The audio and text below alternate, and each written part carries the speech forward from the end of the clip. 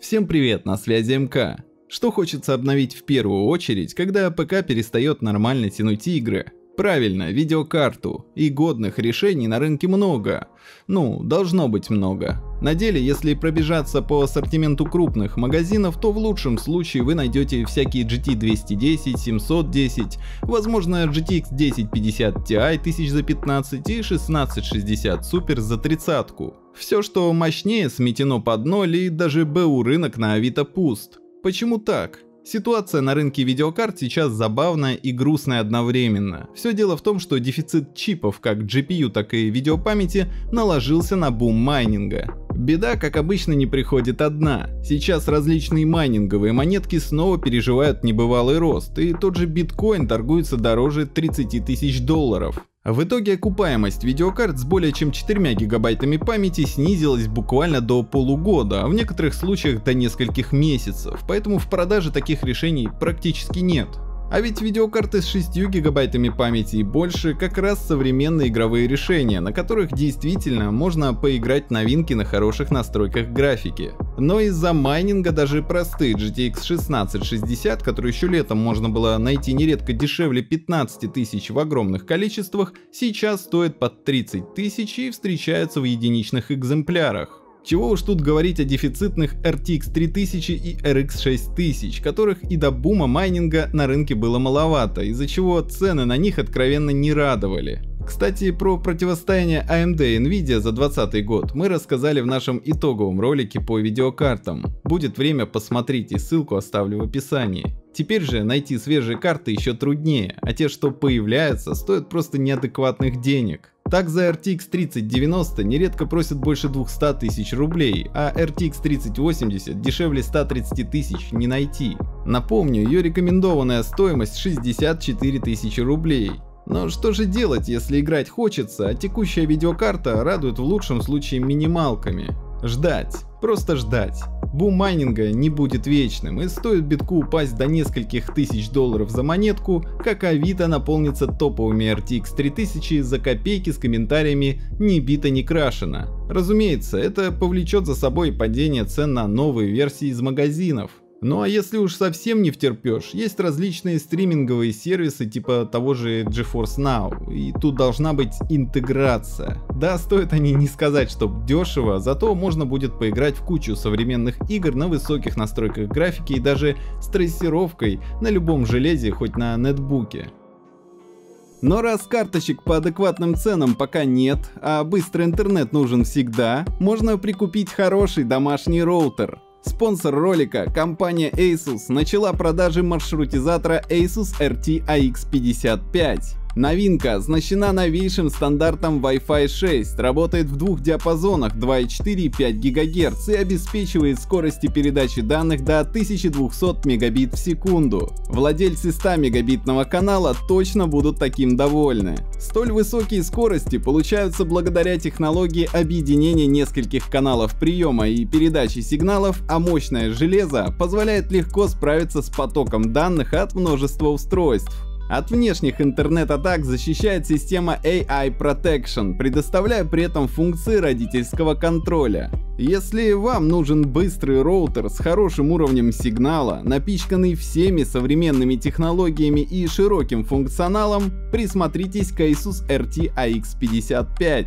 Ссылку на роутер я оставлю в описании. Загляните, почитайте обзоры, сравните. А мы едем дальше. Ладно, видеокарту обновить не получится, но может хоть гиперпень получится сменить на что-то поинтереснее, а то двухъядерные CPU совсем уже в играх ничего не могут, да и четырехъядерные без гипертрейдинга не сильно лучше. Увы, тут тоже не все так радужно. Начнем, пожалуй, с AMD. В отличие от Intel, которая только планирует перейти на контрактное производство, красные плотно на нем сидят, полностью завися от TSMC. А ведь последние производят чипы далеко не только для AMD, они процессоры для Apple делают и для новых консолей, и видеочипы для тех же Radeon и некоторых GeForce. Короче говоря, произвести достаточно CPU для AMD тайваньский чипмейкер не успевает. Как итог, тотальный дефицит. Да, даже на старые и простые решения, такие как Ryzen 3 3200G и Ryzen 5 3400G. Про более новые 7-нанометровые процессоры и говорить нечего. За тот же народный Ryzen 5 3600 просят под 20 тысяч рублей. И ладно бы только дефицит, так еще и AMD почувствовала себя царем и богом на рынке CPU. Оно и понятно, если Ryzen 3000 были быстрее аналогов от Intel в рабочих задачах, но проигрывали им в играх, то теперь Ryzen 5000 быстрее везде. Так что раз AMD лидер, компания решила поднять цены на новинки, в среднем на $500. Как итог, в случае с народным 6-ядерным Ryzen 5 5600X это вылилось в 20% рост цены, что сравнимо с приростом производительности за поколение. В результате за этот камушек в России сейчас просят аж 35 тысяч рублей, это даже дороже, чем за мощный 8-ядерный Core i9 9900K, так что брать сейчас новинки от AMD плохая идея, стоит подождать спада ажиотажа хотя бы на новые консоли, чтобы TSMC смогла больше мощности выделять на красных.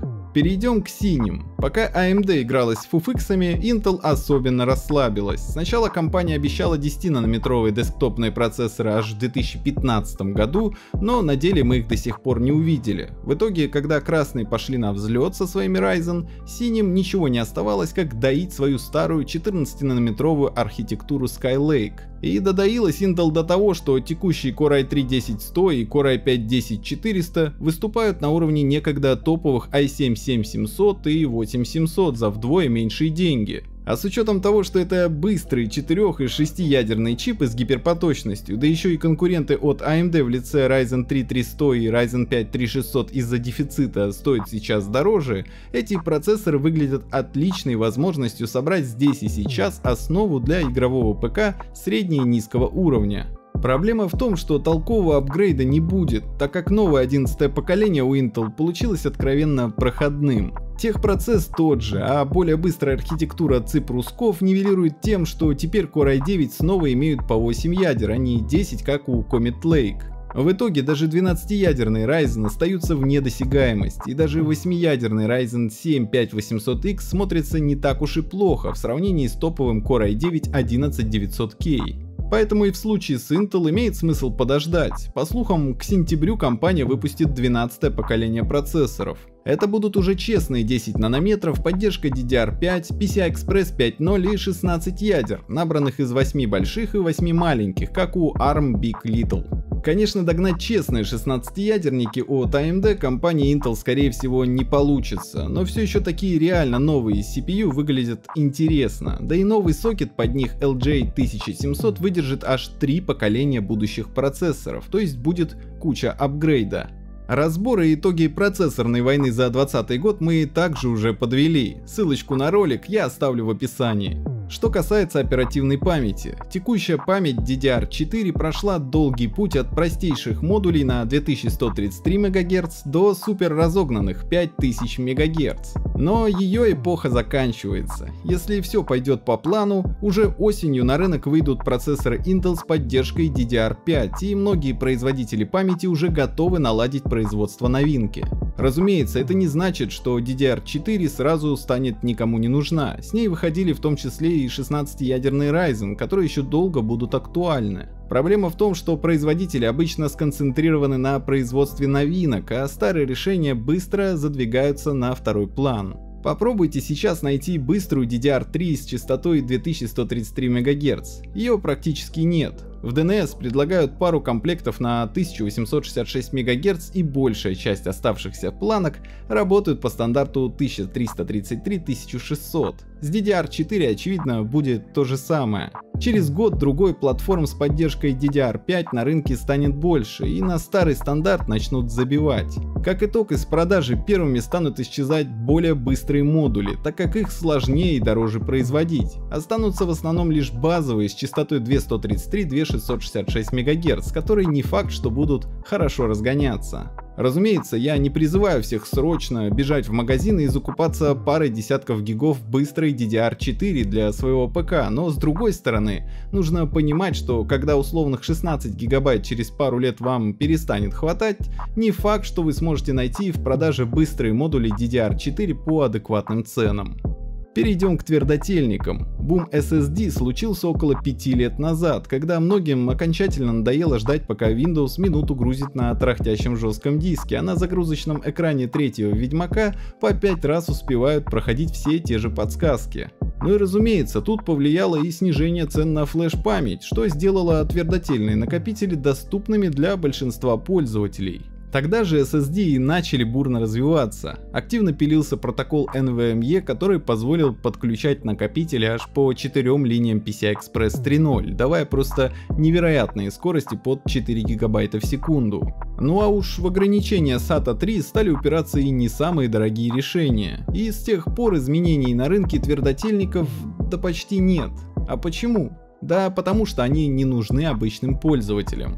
Посудите сами, даже сейчас, что на дешевом SATA SSD, что на дорогом NVMe, система и игры грузятся одинаково быстро. Разница нередко составляет лишь десятые доли секунды, при этом жесткие диски оказываются далеко позади.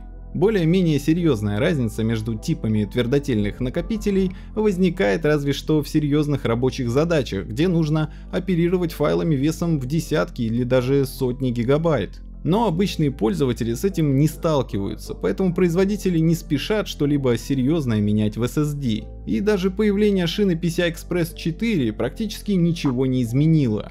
Да, в теории это позволяет достигать твердотельникам скоростей в 8 гигабайт в секунду, что быстрее стоковой памяти DDR3, но на деле такие накопители опять же не нужны, ибо в реальных задачах прироста скорости практически нет. Производители отлично это понимают, и в итоге на рынке SSD с PCI-Express 4.0 наберется от силы пару десятков моделей.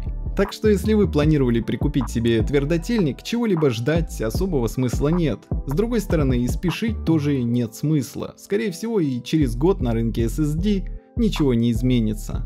С остальными комплектующими какого-либо дефицита нет, или же они касаются конкретной серии от конкретного производителя. Оно и понятно, тот же корпус или кулер, куски железа и пластика, блок питания, набор SMD компонентов с минимум чипов. Тут просто нечему быть в дефиците, разве что с чипсетами на материнских платах временами бывают проблемы по доступности, заставляя производителей прибегать к различным ухищрениям, типа перевода их на более толстый техпроцесс, но в общем и целом сейчас все окей. Так что в основном подорожание всех этих комплектующих идет из-за роста курса доллара, который за год прибавил под 20%. Увы, от этого никуда не деться. Ждать более благоприятного курса чревато тем, что может произойти все наоборот. Подведем итоги. На рынке сейчас серьезные проблемы с основными элементами ПК, то есть с процессорами и видеокартами, и это по сути ставит крест на сборке более-менее мощного рабочего или игрового компьютера. В лучшем случае вам придется серьезно переплатить, в худшем вы вообще не найдете нужные комплектующие. Когда дефициты и майнинг закончатся, предсказать вряд ли кто-то сможет. Nvidia и AMD призрачно намекают, видеокарт ранее второй половины года ждать не стоит. Верить им или нет, решайте сами. С другой стороны, если вы хотите лишь слегка оживить свой ПК, подкинув ему больше памяти или SSD, а может поставить более крутой блок питания про запас для жористой RTX 3080 Ti, это вполне можно сделать и сейчас. Ждать чего-либо смысла нет. Не забывайте заглядывать в описание, там будет ссылочка на наше сообщество ВКонтакте, где больше 1 миллиона подписчиков и где вы узнаете про самые свежие IT-новости. На связи был МК, меня зовут Михаил Крошин, до скорых встреч.